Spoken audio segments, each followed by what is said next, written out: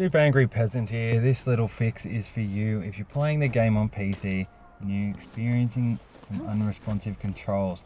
Like when you try to pick stuff up, press the X button or the F button on keyboard and it just doesn't work. It's almost as if it ignores the button.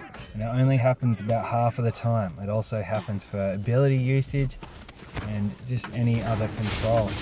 And I've discovered that you can fix this by capping the frame rate to 60 frames per second. This is because it appears a lot of the game mechanics are actually tied in their programming to the frame rate. Pretty stupid. Fallout 4 had the same issue.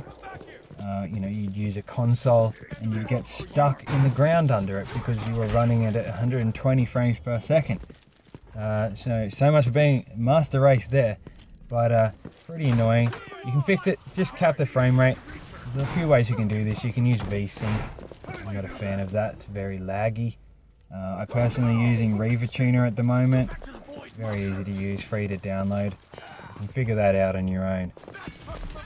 So if this little fix helped you out with the unresponsive controls, drop me a like. If you want to subscribe, got some pretty cool Dishonored videos coming up.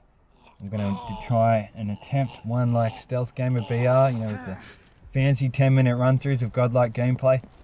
I figured out how he does it, so I'm going to have a go at that. But until then, let's just hope they release an update. This game is running like dog shit, and I know I have a fucking expensive computer. Very frustrating, and it's starting to happen with a lot more games out there. So maybe I'll see you with the next patch. I'm sure they'll introduce a whole fucking new list of things for us to fix. Anyway, stay positive. See you next time.